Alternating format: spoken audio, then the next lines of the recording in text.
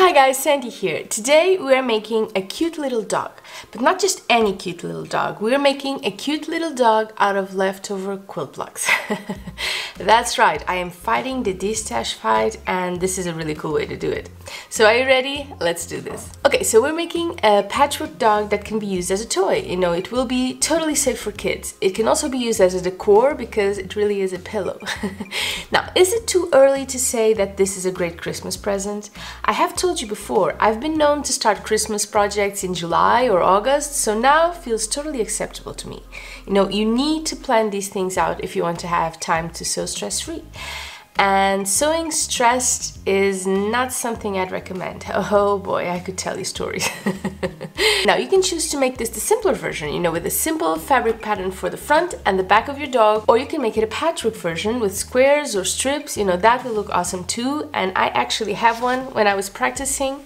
See, something like this with the squares. You can also make the strips, whatever you say. But because I really want to use my leftover quilt blocks, that's what I'll be using this time. So why leftover quilt blocks? Well, because in the 11 months since I've started this channel, we've been doing this for 11 months now, I've lost count of how many quilt blocks we've made together. But I am very well aware of how much space they're taking up in my sewing space. And if you think about it, it's a vicious circle really, because I am using scraps to make quilt blocks because I want to de-stash the scraps. So now my scrap pile is going down, but my quilt block pile is going up. And since they all live in the same space, in my very small sewing space, it's taking up a lot of room and it is becoming a problem. So I'm either making the biggest sample quilt known to man, or I'm making small projects like this one. So fully expect, you know, quilt block projects in the future. I just picked couple of quilt blocks. These are from the half square triangle variant video I made. I think there were 2 of them if I'm not mistaken. So yeah, I have plenty of quilt blocks. Let's pick which ones we'll be using. I think we'll need 4. 4 should be more than enough. I like this one a lot, you know, stars. I like this one too, lots of colors. And we have, you know, matching fabrics, which is also a good thing.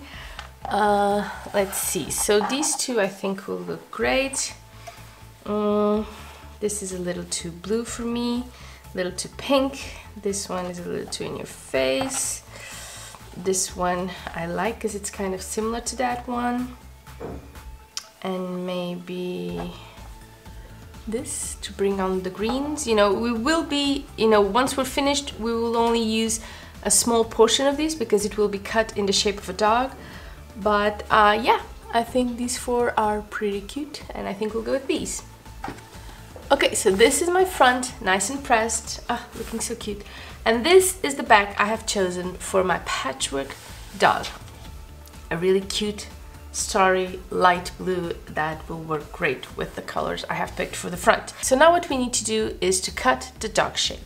And I have this template that I have used for many years. It does not look very good. It looks, yeah, I used it from leftover paper or something. This is the template I have used over the years to make the dogs I sell in my Etsy shop. So yeah, this is the template I usually use, but today I figured we'll just make our own.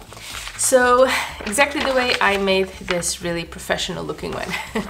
Hey, it works, okay? And I made this 15 by 11 inch grid. That is more than enough for our dog, as you can see. Here's what we need to know. Half of this is our head, okay? So I have the tape here, which is a pity, but it won't stop me from making this. But it doesn't go all the way down here. Well, actually it could, but I think I'm going to make it stop maybe an inch and a half. Maybe, yeah. We'll stop it here, I think. So, all we need to do about the head is round the front, okay? So this is our head, and then it goes here, the little neck, and then it goes all the way down, and that is the chest of our dog. Well, actually, yeah, no, I think I'm gonna go a little bit inwards, half an inch or so. Don't know if this is too much. Okay, what the heck? So we have a 4.5-inch head that's like 7.5 inches across, and then the rest of the body is 6.5 down and 3.5, something like that, in. Okay, so our head goes like this. It goes here and it goes down here. For our tail, I don't want it to be as tall as the head, so I'm going to make it like, yeah, like an inch or so. Yeah, that would be good. So I guess something like this. So the head goes down here, and these are the back of the dog.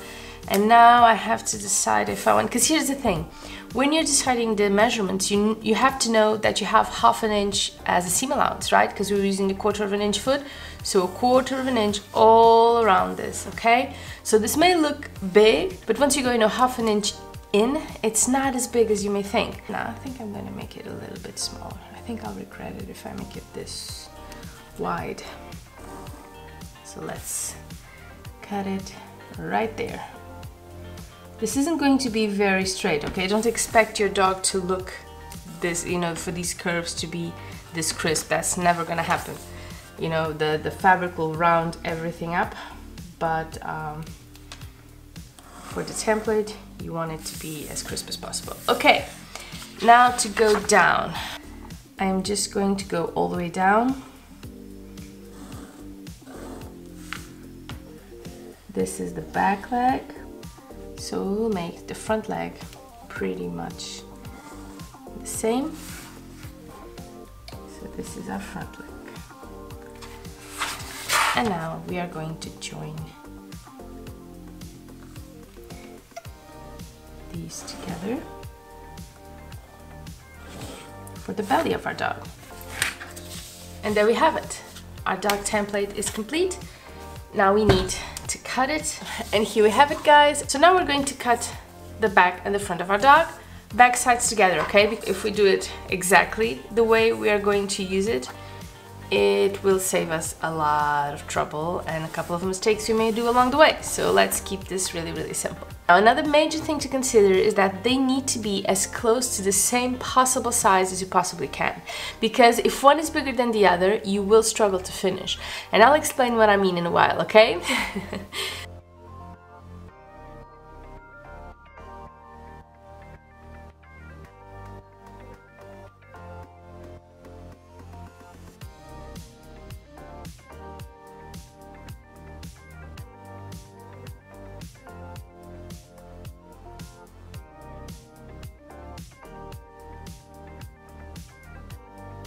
You know what would be a really good idea, save us time and the probability of something going seriously wrong?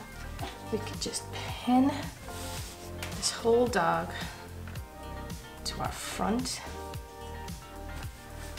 Oh, look at that, the exact size we needed. And we just cut it all together, and that will give us the assurance that it is in fact symmetrical, that it is in fact the exact same size. I don't do this very often because I don't really trust my cutting skills all that much, but for this, and only for this, I think it is the best course of action, because we really need these to be as similar as possible. And when I explain to you why, I think you'll find that this is the better decision. Although I am hurting a little bit by seeing how much of the quilt blocks I will be wasting. Okay, so let's cut both layers together.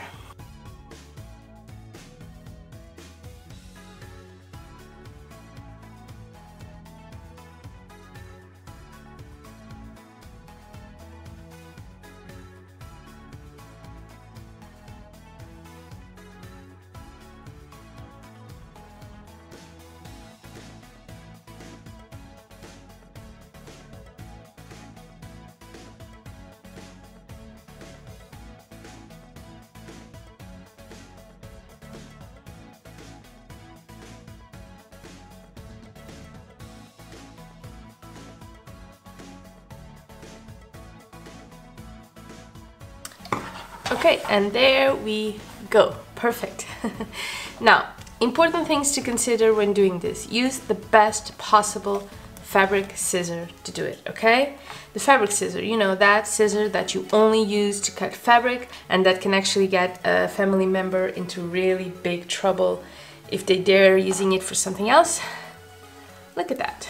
Perfect. So here we have it, the back of our dog and the front of our dog, perfectly symmetrical, just as we wanted. I am very, very happy with this. Okay, now for our dog ear. And this is a little secret of mine. I have never, ever made two dog ears alike.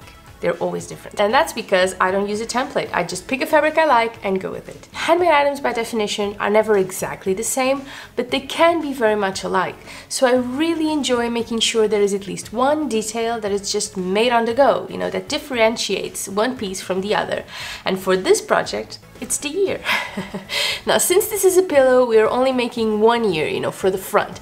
But if you want to make it on both sides, just make two ears. So we need two sides for our ear. Okay, we're going to sew it together.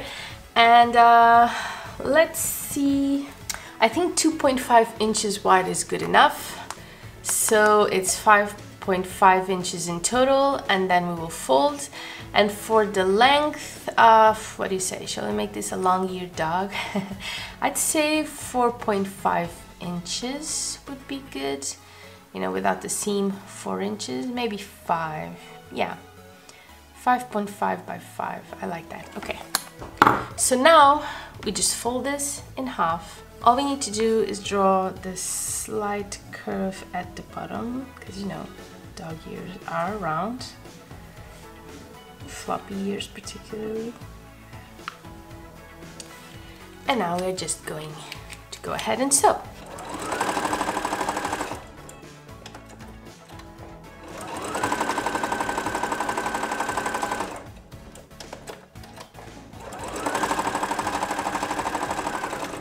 Now we cut off our excess. And now we just turn it inside out.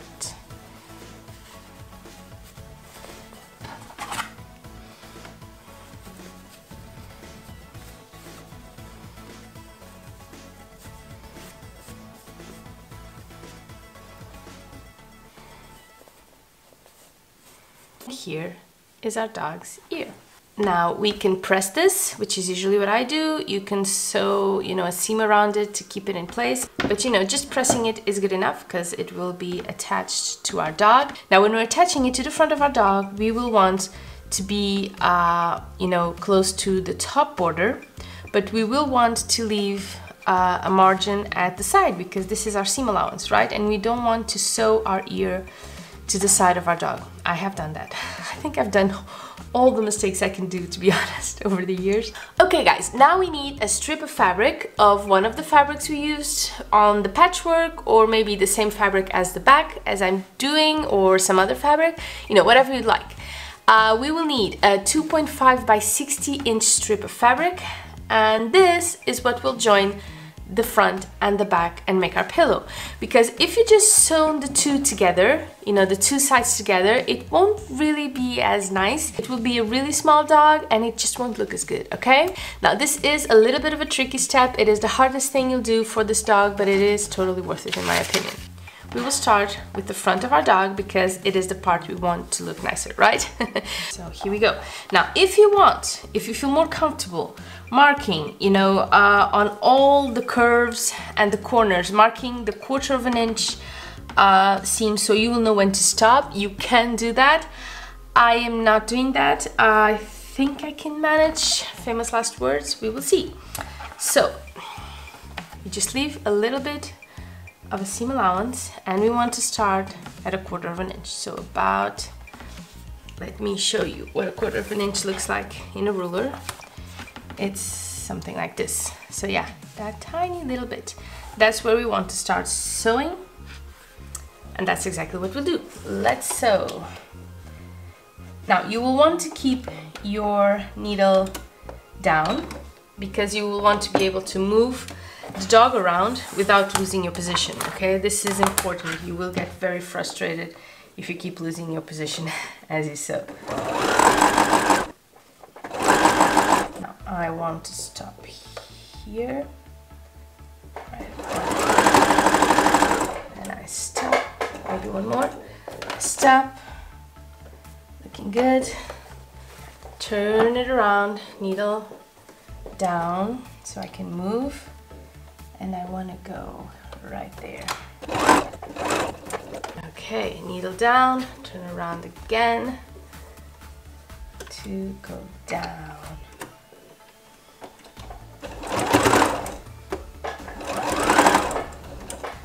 Now here, I want to go 1/4 of an inch in. Yeah. Turn it around again, turn the fabric. Now I'm doing this pretty quickly. You don't need to do this as fast as me, okay? You can do it as slowly. Take your time. It really is something that it's worth taking your time with because you really want to get this right. This needs to be, I'm not gonna say perfect, but it needs to be right. Okay, so I want to stop here. Get that guy a little bit more. One more, okay. Turn it around. Twist the fabric. And now I want to stop here. Okay, now we're going to sew over the ear. That's not really. And now comes the curvy part of our dog's face. And if you did that part slowly, you will want to do this one extra slowly, okay? We really need this shape to be round as you can possibly make it, okay? We don't want a square faced dog. Well, we could, you know, if it was like a boxer or something like that, but that's not really what we're going for here. So we start turning it around real slow. We are not in a hurry in any way. Just doing it slow and steady.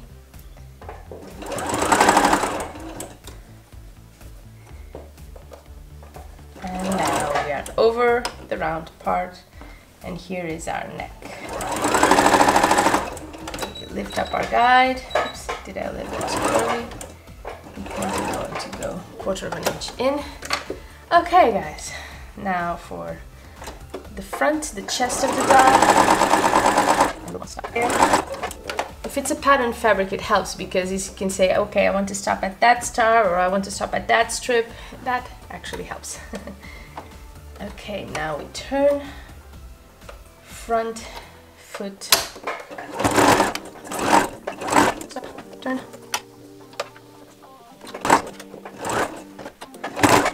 Turn around again. Seam here. Okay, now to close this little guy up, we are just going to put these 2 strips of fabric, line them up real nice, just like that. Make sure it's nice and straight. Yeah, looks pretty straight to me. And now we are going to close it and then we trim off our excess. Okay, so we have sewn the front. It is looking good. Let's see how we did with the round shape. I like it. Let's see the tail. The tail is looking good. Let's see the back feet. The front, also looking good. The head, yeah. I think we nailed it, guys. I really do. Make sure that there isn't any place where you may have missed, you know, the fabric. Make sure there are no openings.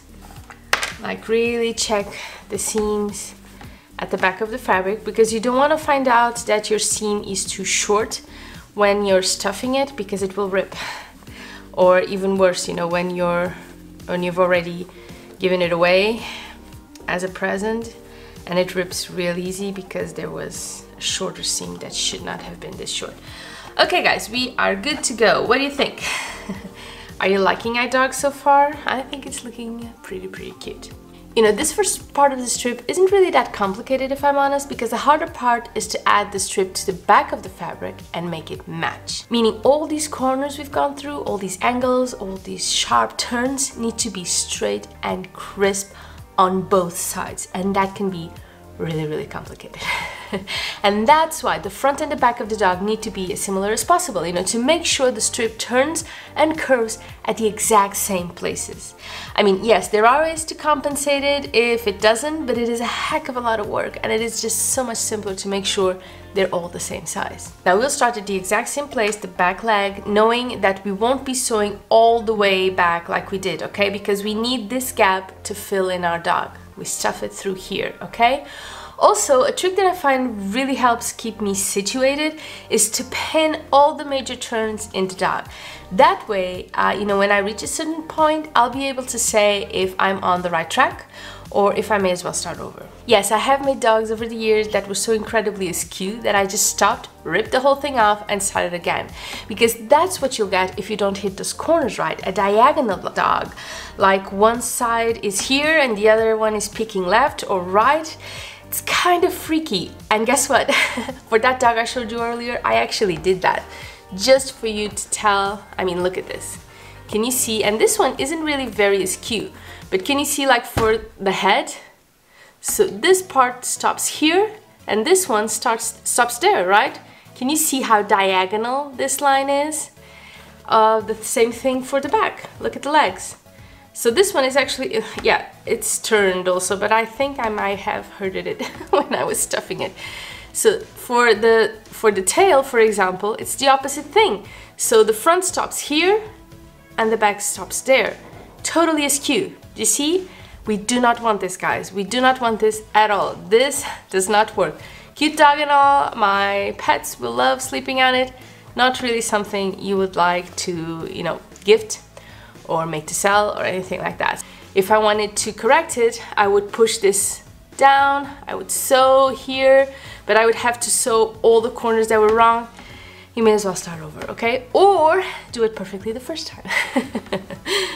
So yeah, let's just make sure we've got these corners right. You just make sure that the fabric is aligned, and you put a pin marking the corner, and that way when you reach it, you can see if the corner of the fabric, of the back fabric, is actually going to match the corner of the front fabric. And that will tell you right away if you're doing good.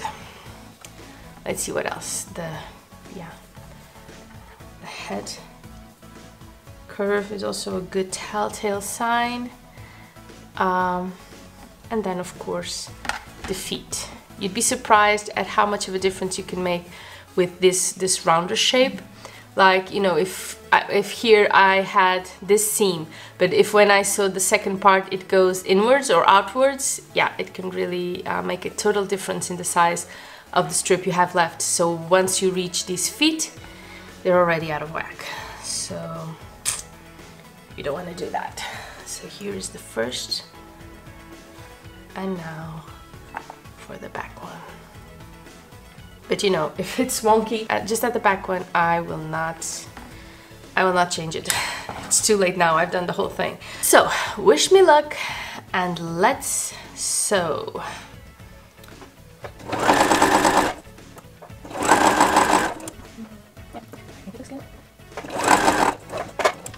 Turn. Yeah, this one looks good too.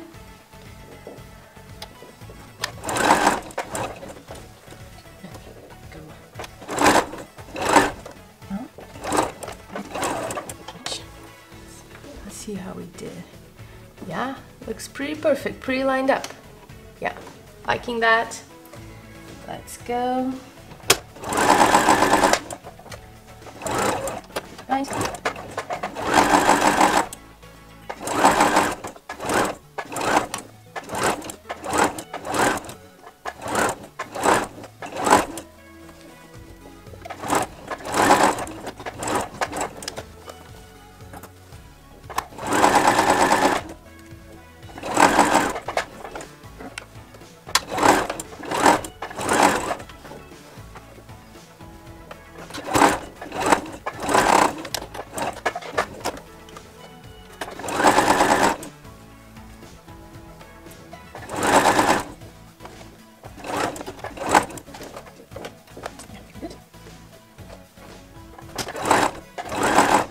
Okay, so this is what we have. I can see some skewness immediately. So let's just turn this inside out. Did not leave her a lot of room. Makes it look, you know, straighter, but it is a lot more work. So if you can, make life easier for yourself and leave a bigger gap than I did. Little ear, and here is our dog. Okay guys, things are looking pretty great, don't want to jinx it, and now we're like 2 or 3 steps away from being finished. So first we need to fill our dog, and you can use foam pieces, you can use these tiny soft curls to fill it with, or you can just shred fabric and use that. And that's actually what I'll be using, some soft synthetic curls, and of course scraps left over from this project and a couple I did before, because, you know, I do want to get rid of all the scraps. However, you should know that the more fabric you use, the harder the pillow will be. This makes it really soft. You want it firm but soft, and this is the way to go. So teeny tiny hole. We'll start with filling, you know, the ends of the dog, so the head, the tail, the front leg, and then we'll work our way back. So let's start with our tail right here.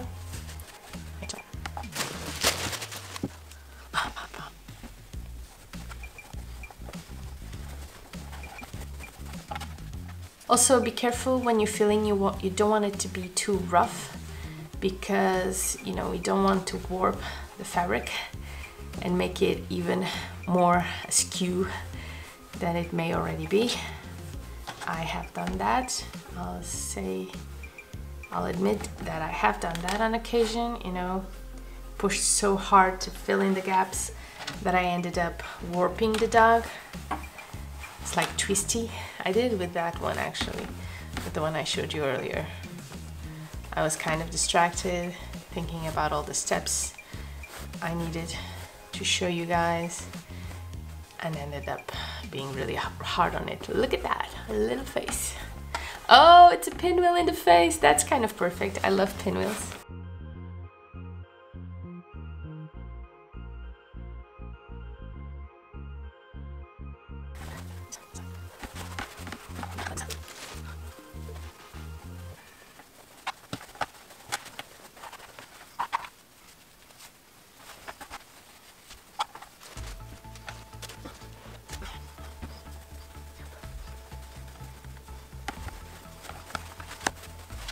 Okay, so the face is done, looking pretty cute with the pinwheels. I love it.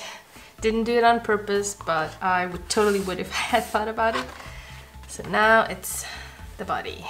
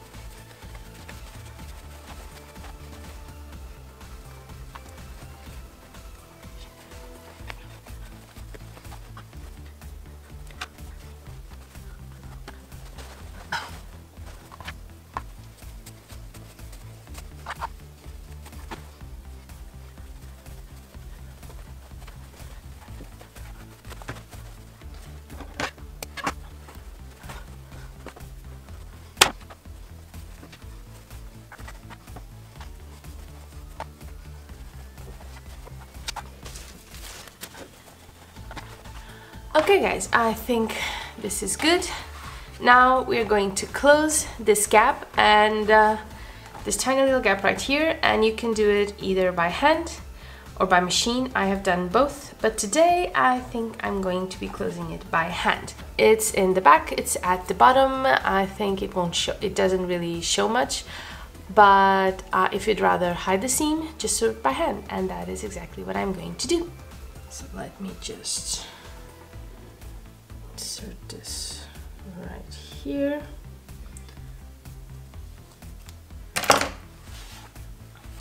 Okay guys, and here we go. This is our dog. Okay guys, so the dog is closed, and tell me, what is this dog missing? An eye, of course. Now, if this isn't meant for children or pets to interact with, you can just add a cute button and be done with that. But I want to make this 100% safe, so I am using felt. One white circle of felt, one brown circle of felt, and a black one to finish our eye off. And now I'm going to sew it in place really, really quickly.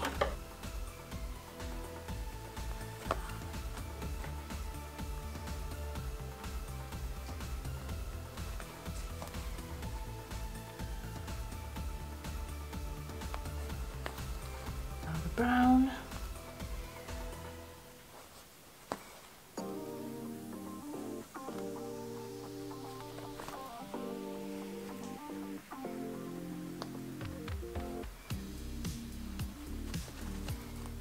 Now we don't want the eye to be too in the front, okay? We want it to be smack, you know, in the middle of the face, after considering the ear, of course. We don't want it to get hidden by the ear or be too close to the ear. So just, I made it in the middle of our pinwheel, you know, X marks the spot. It really did. Just, you know, put it on top of your dog and play with it a little bit and see what feels right to you.